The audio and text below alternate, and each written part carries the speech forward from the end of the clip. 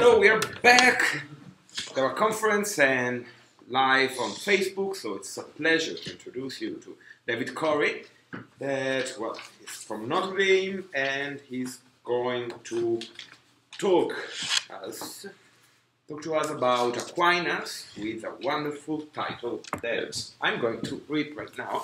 Sorry for this kind of suspense. It is the obscure and hidden work of the vegetal soul in Thomas Aquinas. Thank you very much for being here. Thank you, Vegetal. Yeah. How do we observe the work of the soul? Cognitive and volitional acts can be observed experientially, as we heard a little bit about, by feeling those actions when we perform them. But how do we observe the acts of the nutritive soul?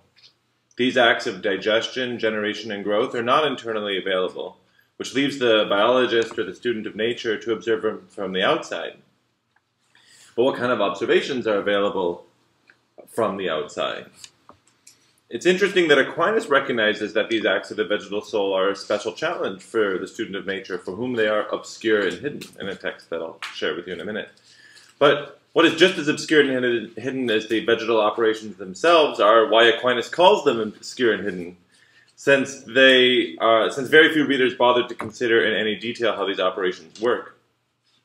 My goal here is to unpack the complicated structure of the nutritive operation as a model case of an operation of the vegetal soul.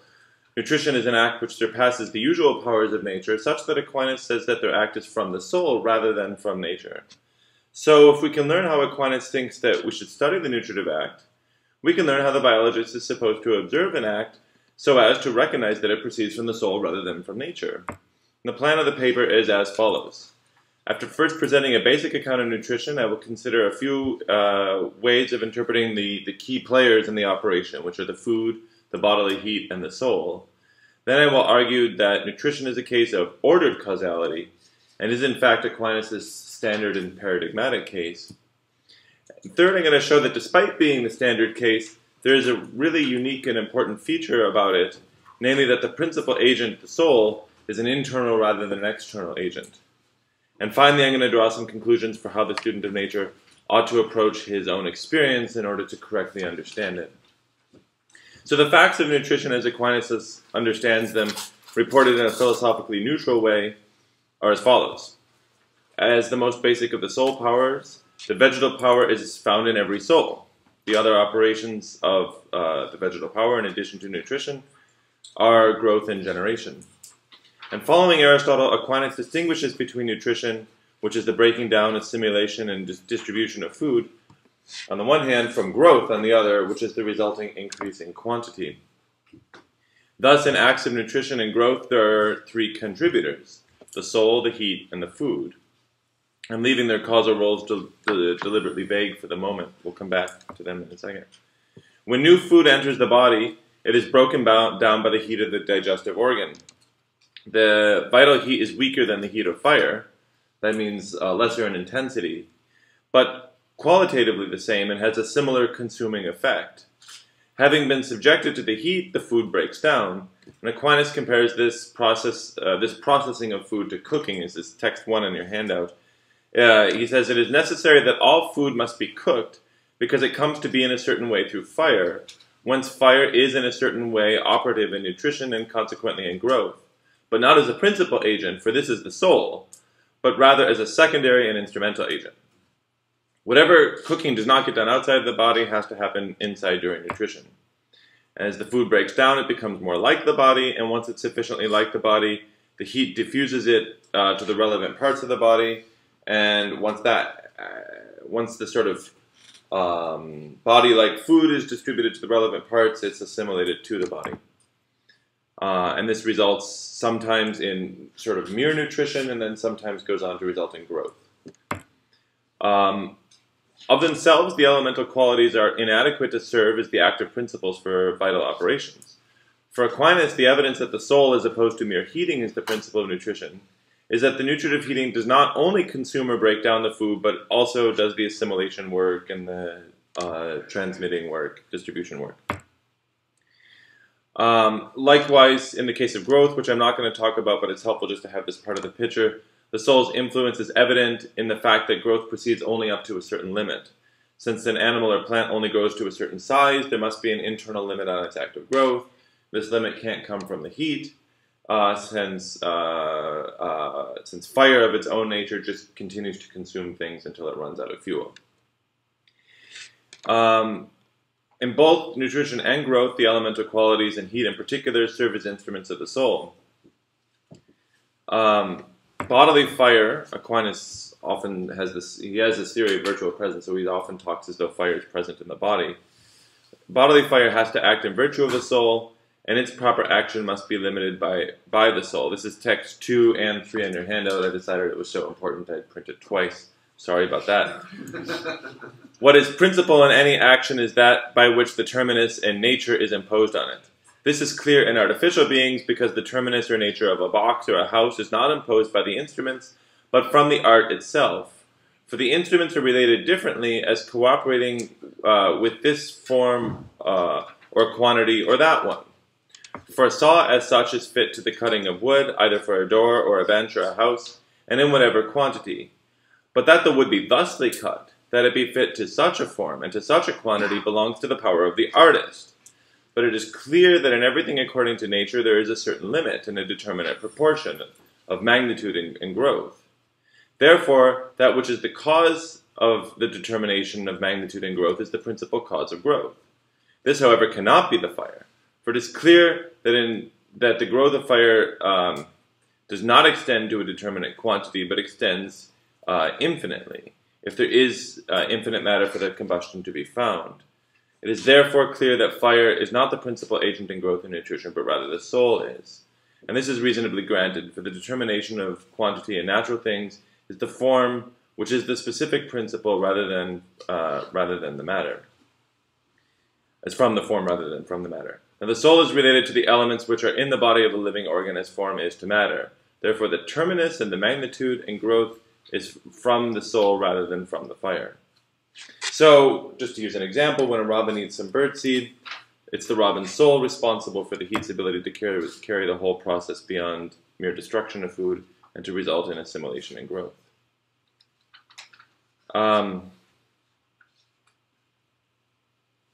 So far I've said that the food and the heat act as instruments, but what more precisely are the causal relationships that link the bird's soul, the heat, and the food?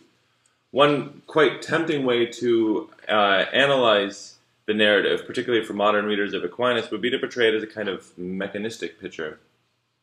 Taking such an approach, one might think of the soul, the heat, and the food as complementary causes in the same order, working together, each performing its own act. Each of these acts would be one in a series of distinct efficient causes, and each agent of the chain would act on the next. Under such an account, the soul would start the series by causing the heat, acting as a kind of furnace cum thermostat, so as to induce just the right amount of heat into just the right part of the body. The heat would in turn perform its own act on the food, breaking down the food and making it more like the body and carrying it to the relevant parts of the body. Finally, the body, like food, would act on the body by fusing itself to the body. Apparent support for reading Aquinas' account of nutrition in this way might be found in at least two contexts. I'll only mention the first one briefly. The first is that the repeated claim that the soul integrates or holds together the body's diverse parts suggests that the soul works on the conjoined instrument, the fire, from the outside. But even stronger, more interesting support for this kind of interpretation would be drawn from those texts in which Aquinas asks two related questions of whether the soul is united to the body through a medium and whether the soul is found in every part of the body. His professed view on the matter is that although qua form the soul is equally in every part of the body, qua mover, it moves a very specific part of the body, which then in turn moves all the other parts. Namely, the soul is particularly present to the heart, which is in turn the source of all the rest of the bodily motion. On this point, his most startling remark comes in his short Opusculum De Mortu Cordis, where he first cites and then glosses Aristotle's comparison in De Motu Animalium between the soul and a ruler. According to the comparison, the soul is like a ruler of a well-governed kingdom, in which the ruler need not directly control everything that goes on within his kingdom, but rather depends on each of the subjects performing his own role according to custom and law. Aquinas endorses the comparison of the ruler to the heart and indicates that the soul moves the body insofar as it moves the heart. And he says, and I don't think that this is not on your handout, but it's just a short He says, so also therefore the motion of the heart is natural, as though following upon the soul, insofar as it is the form of such a body and principally of the heart. So at least with respect to the body's motion, the soul is somehow closer to one of the parts than it is to the rest of them, right? Namely the heart. And it moves the rest of them through intermediaries, like this ruler of the kingdom. Now, the reason that these texts seem to support the mechanistic readings is that they can be construed to mean that the soul acts in the same order of efficient causes as the fire and the food. In such a picture, the soul's role would be as an igniter and regulator of bodily fire, although through a series of intermediaries, of course. Now, were this Aquinas' view, his theory of the soul would be open to some well-deserved deflationary critique. On such a reading, the soul would serve as a crude plug for the missing mechanism for the regulation of various bodily instruments, turning on the heat, moving the heart. Crucially, since its act would belong to the same order as the agents of the fire and the food, its priority over those other agents would come merely from being the first in the sequence.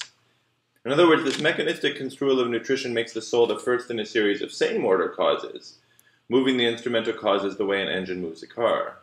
Under such a theory, the soul is at best a theoretically awkward initial mover, posited to fill gaps in an account of bodily motion. At worst, it is an unnecessary addition to an already complete, if not completely understood, biological account. If the soul moves the body in the same way that one part moves the next, it seems likely that whatever one attributes to the soul could be better explained by some yet undiscovered aspect of bodily motion. We just need more empirical inquiry, right? So to avoid the shortcomings of this mechanistic construal of the relationship between the soul, the food, and the fire, one might be tempted to sort of jump in the opposite direction towards the second causally reductivist construal located at the other end of the interpretive spectrum, according to which non-human souls don't have any interesting causal role to play over and above the mechanisms of the body. A defender of such an interpretation would downplay or deny the soul's role as motor of the body by interpreting what Aquinas says about animal and plant souls as just not having anything to do with causality in this way. And this is the view of interpreters like Sheldon Cohn, Eleanor Stump, Robert Pasnow, who insists that Aquinas' theory of animal and plant souls and operations is compatible with a materialistic account of animals and plants.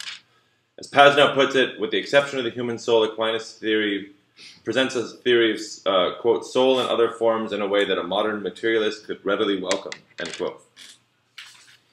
Interestingly, Aquinas himself acknowledges that it is tempting to interpret plant activity in this sort of bottom-up way, i.e. to ignore the causal role of the soul in nutrition and growth and generation. And this is text 4 in the handout, and it's kind of the money text that I get the title from. Aristotle shows that the work of the vegetative powers are from the soul, which was necessary, i.e. it was necessary for Aristotle to make this extra, demonstration. Because since the active or passive qualities contribute to their operations, it may seem to someone that they are from nature and not from the soul. And it is especially so because in plants, life is obscure and hidden. So I want to shed some light on this obscurity and hiddenness. The contrast here is between an action of the soul and an action of nature. And by nature, he has in mind something that works by means of the active and passive elemental qualities. Aquinas is elsewhere clear that he subscribes to Aristotle's view that the immediate principles of alteration, generation, and corruption in the sublunary world are these elemental qualities, right? The heat, the cold, the moist, and the dry. So because heat is operative all the way through the act of digestion, and because there is no other active principle or observable mechanism at work except for heat, it is easy to arrive at the false conclusion that all the stages of digestion are explicable exclusively in terms of heat. So much for what Aquinas does not hold. What then is his own view? I argue that his view is what might be called an ordered agent view or an ordered causality view. Namely, that the soul and its instruments are related to each other as primary and secondary agents. Ordered causation is a kind of causation in which an effect is produced by more than one agent, one of which is the primary and the other is secondary, and together these agents perform a single act in the manner of a single cause. The relationship between the two ordered causes is stronger than that between two non-ordered causes, which are merely neighboring members in a chain of efficient causes. So that is, the sculptor is related to his chisel more intimately than a forest fire is related to the trees that it burns, or one tree to the next, right? This relationship between the two agents, I will argue, allows the ordered agent view to satisfy two desiderata lacking in the two accounts just given. It allows the soul to be sort of a real contributor to the action, and it also denies that the soul is a contributor. It'll allow Aquinas to deny that the soul is a contributor in the same order as the other bodily parts, like the heat of the fire. Now, as I said, in the ordered agent account, two or more agents act together to perform a single act. One of these is principal, and the others are instrumental. Because they act together towards a single end, there's a certain degree of unity that pertains between the two agents. And Aquinas says the principal agent and the instrumental agent are in a certain way one when one acts through the other. So Aquinas' language here is measured. The two acts act as a single cause, quasi una causa, indicating that the powers of both agents work together, even though the two agents remain distinct. In our case of nutrition, this means that the robin soul and the heat of its digestive system are sort of one, right? But they're not two distinct sequential efficient causes. So although ordered agents produce a single effect, the principal and the instrumental agent each contribute something different to the effect. So where the unity comes in is in the effect. Where the distinctness comes in is the fact that there's more than one agent. Right? Aquinas distinguishes their contributions from each other in two ways. So even though the effect is one, you can see two different sort of dimensions of the effect. Sometimes he compares the two contributions to form and matter, and sometimes he compares them to ends and means. In De Veritate 14.5, which is text 5 in your handout, Aquinas is considering whether charity is the form of faith, and he gives this form-matter comparison. He says, for whenever there are two principles ordained to one another in motion or in action, that which is in the effect from the superior agent is, as it were, formal, and that which is from the lower agent is, as it were, material. Although the context here is theological, Aquinas applies the distinction broadly, and is part of his general theory of how motion and action work. In fact, the very same passage sets up the nutritive soul and its instruments as the standard case, surprise, surprise, to which he compares other analogous cases of ordered causality in text 6. For in the act of the nutritive potency, the power of the soul is, as it were, the primary agent, but fiery heat is, as it were, the instrumental agent, as is said in 2 De Anima. But in flesh generated through nutrition, that which is from the heat of fire, namely the aggregation of parts or the dryness or something of this sort, is material with respect to the species of flesh, which is from the power of the soul. Here, as in other passages, the soul's bringing about of flesh is a paradigmatic case of ordered principles co-causing a single effect. The fiery heat performs the usual aggregative function of heat, which brings light together. I should mention that that's the function of heat given by Aristotle in De Generatione et Corruptione, right? That fire brings light together. Of course, cold aggregates dissimilar things, right? The properly arranged matter, in this case, aggregated presumably into homogeneous material, since fire is bringing light together, right? Receives its arrangement in virtue of the heat, and receives the species of flesh in virtue of the soul. So these two contributions are distinguished. The reason why the primary agent's contribution is formal is that it specifies the end, and hence determines what is produced, and thereby also what kind of act is being performed. Thus, Aquinas also distinguishes the principal and the instrumental agents as that which contributes the end and that which contributes the means, respectively. And that's text 7, and I won't read the whole thing. It's the same idea, but put in terms of means and ends. You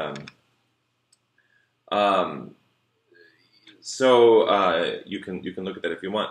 Even though heating occurs as part of digestion, the production of flesh rather than heating is the terminus of the act, since it is the likeness of the agent, e.g. a dog, rather than the agent's instrument, e.g. a dog's heat, which is produced. The point here is empirically grounded. The effect of the heat outside the body, the unrestricted heat of fire, right? If you just had a fire burning, is to dissolve and disintegrate whatever it acts upon. But bodily heat, as the instrument of the soul, produces a different effect. It produces flesh. Because the dog's heat results in dog flesh rather than in fire, fire is clearly not the principal agent. We can now see why the end-specifying agent is the primary agent. In Contra Gentiles 289, Aquinas explains the nutritive power by making an unattributed use of Proposition 1 of the Liber de Causis. And this is going to be text 8.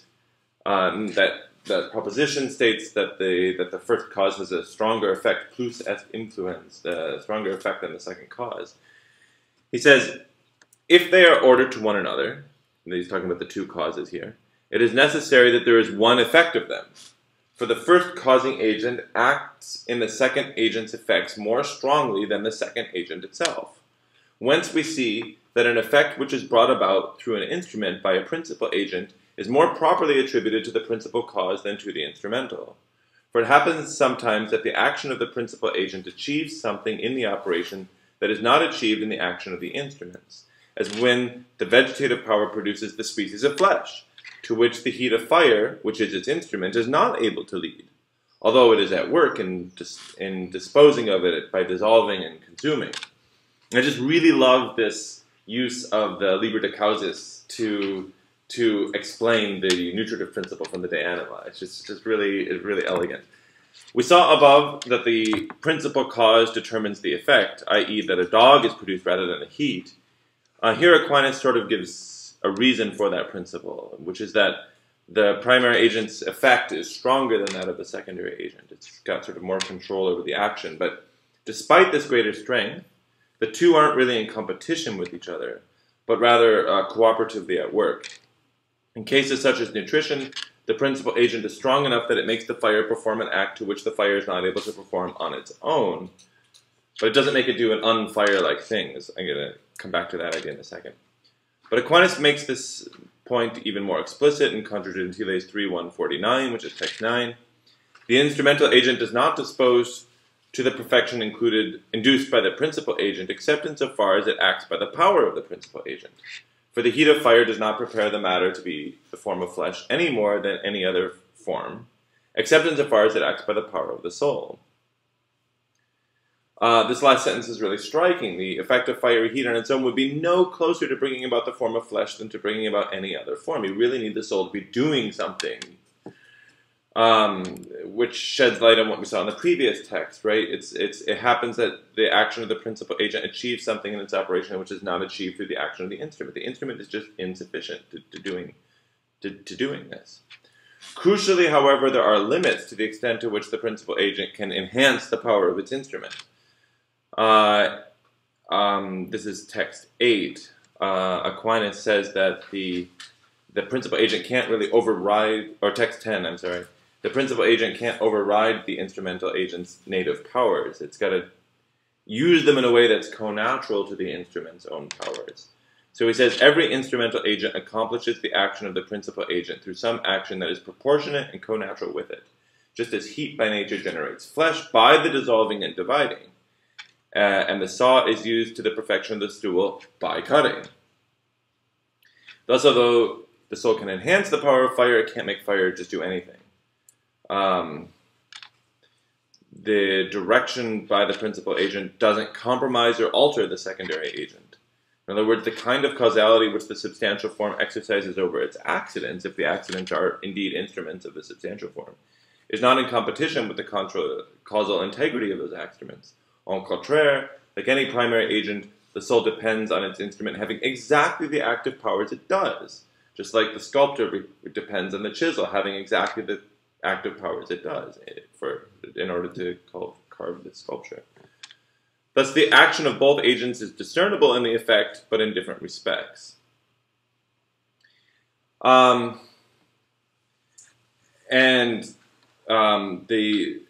also the instrument has to be suitable. Aquinas defends the need for having a suitable instrument with this interesting reductio argument in text 11 on your handout, where he says, it is necessary for every effect, which is something proceeding through an instrument from an efficient cause, to be proportioned to the instrument as well as to the effect. For we cannot use any instrument whatsoever just for any cause. whence it is not possible to come to be through some instrument to which the action of the instrument in no way extends. You couldn't do the digestion through cooling instead of heating if you just didn't have any bodily heat, right? You'd be frozen. All right.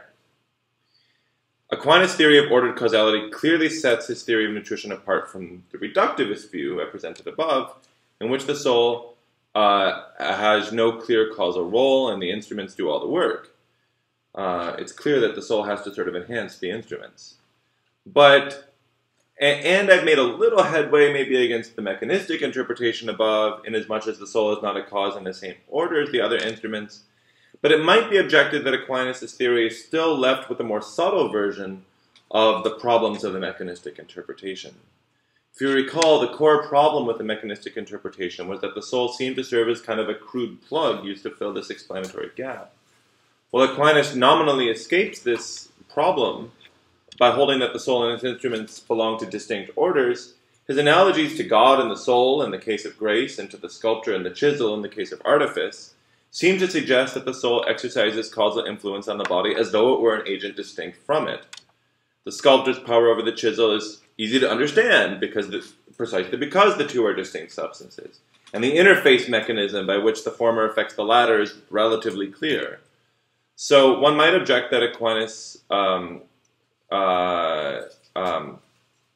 certainly can't wish to conceive of the soul along similar lines as a distinct separate substance or something like this. But we shouldn't be misled by the analogies to here. The nutritive power of the soul is only like God or the sculptor in the following way.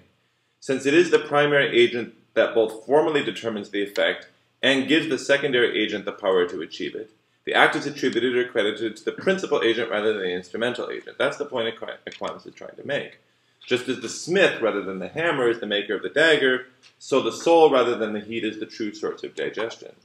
But these analogies should not be taken to further to suggest that in the case of nutrition, the soul directly acts on something extrinsic to itself. Instead, the soul and its conjoined instrument, the heat, I argue, constitute a special case of ordered causality, in which the principal agent gives being to its instrument in which the principal agent gives being to its instrument. I want to emphasize that in a way that the form gives being. Since as a substantial form, the soul is constitutive of the parts of the body, including the active qualities like heat, and cold, and moist and dry, it causes those parts to have their being. Thus, although the soul does not tamper or alter with the causal powers of its instruments, it does influence their character, and in fact in an even more fundamental way, namely by causing them to exist in their specific manner in the first place. Put succinctly, the substantial form does not affect its instruments, but rather affects them. Aquinas makes this claim repeatedly. In Questiones Disputatus de Anima 9, he says that the soul immediately gives substantial and specific existence to all the parts of the body.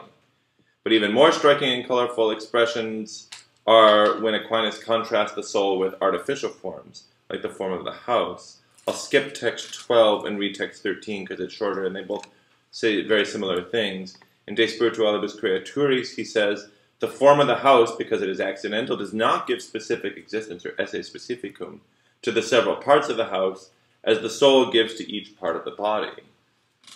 So an animate body is unlike a house exactly in that the soul informs each of the parts and not just the whole. The kind of, the accidental form of the house is really just the form that sort of binds these pre-existing parts together. The kind of unity that forms of artifacts bestow on artificial substances takes advantage of the tendencies that each of the parts has in virtue of its own substantial form. The soul, by contrast, is responsible for the tendencies not only of the whole, but also of the several parts. Moreover, it makes the parts to be as they are with a view towards the good of the whole. Again, the soul is not like the form of the house in that it does not unify pre-existing parts. Rather, it gives unity and being to the parts themselves as well as to the whole to which those parts are directed. The soul uses the heat of the instrument while also giving that instrument its specific existence. So under Aquinas' account of nutrition, then, the soul directs the body as a principal cause to an instrument, but without being external to it. In giving each part of the body its existence, the soul is responsible for the specific diversity of parts, including the active qualities, which are the immediate instruments of vegetal operations. It neither manipulates those qualities into doing something other than what they would do by their own nature, nor does it merely ride atop those qualities as a marker of substantial identity. Rather, it makes the parts to be what they are, and in so doing, ordains them to one another and to the good of the whole. In sum, Aquinas' account of bodily activities is neither top-down nor bottom-up, it is inside-out. Right? So, conclusion. The complex structure of the nutritive act has important implications for how the student of nature can observe it. As I said at the outset, Aquinas recognizes that the operations of the vegetal soul are obscure and hidden, even more so than the operations of sensitive and intellectual souls. That was text 4, in case you wanted to see it again, right? Or I should actually read it again because it's relevant to what I'm about to say. Aristotle shows that the works of the vegetal soul are from the soul, which is necessary because the active and passive qualities contribute to their operations. Because it may seem to someone that they are from nature and not from the soul. And it is especially so because in plants, life is obscure and hidden. The point is not exactly that nutrition and other vegetal acts are just harder to understand. Rather, it is this, that when we observe them, what we immediately observe are the same active principles that we find in the operations of inanimate bodies, right? Of the elements and of the inanimate mixed bodies. In other words, the search for the active principles by which nutrition happens leads to the elemental qualities, hot, cold, moist, and dry, and thus inexorably ends up analyzing or breaking down the observed activity in a kind of reductive way that we were talking about earlier. As a result, an empirical approach to nutrition seems to lead the biologist towards a mechanistic account, away from the soul rather than towards it. But as we have seen, Aquinas thinks it is merely difficult, but not impossible, to arrive at the true character of nutrition as an act of the soul, which transcends the elemental powers, and even, although I can't explain the point here, even transcends the potency of matter, in some limited sense. How are we supposed to arrive at these more difficult conclusions? What's a student of nature supposed to do, right, to get there? Well, the first step is that the student of nature, the biologist, must not understand nutrition only in terms of a series of microprocesses, like heating and cooling. Rather, those processes must be understood in terms of the act as a whole. To account for nutrition completely, it is not sufficient merely to observe the elemental active and passive principles at work, but one must also explain how their activities contribute to the larger explanandum, i.e. the replenishment of the body, the production of flesh, and growth. This is the point of his argument in De Anima in his commentary, that nothing inanimate is properly fed. This is why he's really hung up on this point, right? The tough case he has to explain is fire, which seems to be fed by the fuel it burns. Aquinas says that this description is due to the intensity of the active principle, which is very, very good at consuming what it encounters, right? But crucially for his analysis of nutrition, he says that the growth of fire is only apparent growth. He says, if some wood is newly ignited, the previous fire in the other wood that's already burning is not preserved through this ignition. For the whole fire, which is from an amalgamation of many flames, is not one simpliciter, but is clearly one by aggregation, like a heap of stones is one, and on account of such a unity has a certain similitude to nutrition, end quote. It's not really nutrition, it just looks like it. The important move here is how Aquinas parses the two phenomena. The growth of the fire and the self-nourishing of a living body are not the same kinds of phenomena, even at the level of the explanandum. Right? The nourished body is a single thing to which many parts contribute, while the fire is not a substantial unity acting towards the good of the whole, but rather an aggregate of many substances, which only seem to act towards a single good, insofar as every part produces a similar effect as every other part. My point here is that it's not just that it's important to study the whole in addition to the parts, but that once the biologist focuses on the whole, even his study of the parts is transformed. As just one example of how this plays out in Aquinas' soul theory, and there's many others, this is very interesting. Consider his claim that the soul is more noble and more powerful to the extent to which it informs a greater diversity of parts. It's a really fascinating principle. And this is from De Spiritualibus Creaturis 4, and unfortunately you don't have this text, so I'll read it slowly. In those corruptible things, imperfect forms which are weaker in power have fewer operations for which the dissimilarity of parts is not required, as is clear in inanimate bodies. But a soul, since it has a higher and more powerful, since it is a higher and more powerful form, is able to be a principle of diverse operations, the execution of which requires dissimilar parts of the body. And therefore, every soul requires a diversity of organs in the parts of the body to which the act belongs. And the greater the diversity, the more perfect the soul will be. And therefore, the forms of lower things perfect their matter uniformly, but souls perfect their matter in multiform ways, such that the integrity of a body whose first act is primarily and per se a soul is constituted from dissimilar parts. So just as important as the mechanisms are the realization that an animal with a greater diversity of parts brings more operations under a single principle. In other words, an animal with greater bodily complexity has, at a sort of deeper level of analysis, a greater unity, paradoxically, since its single soul is able to ordain a greater array of bodily operations towards a single end, right, towards the good of the animal. And the biologist will never be able to understand the true nature of the several operations if he is never able to understand them with reference to the life of the whole. The upshot for the student of nature is that on Aquinas' view it is not sufficient to identify the correct active principle or mechanism. The student of nature must give an account of how this principle contributes to the specific act under investigation. That act has to be well described. The biologist can't get away with observing the heat alone and be done with sort of finding the active principle, but has to understand that heating in relation to nutrition, he has to maintain the perspective of the whole even while he analyzes the parts. And once he does so, it becomes, among other things, clear that the heating contributes to the nutrition merely instrumentally, right? And all these other more interesting metaphysical principles about the soul follow as well. So, with that, I'll stop and see if you have any questions.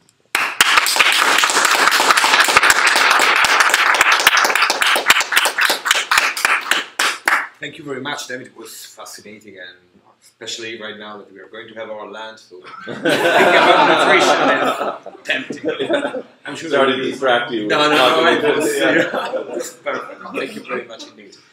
I guess there will be many questions again online for you who are watching us on Facebook. If you have any question, you can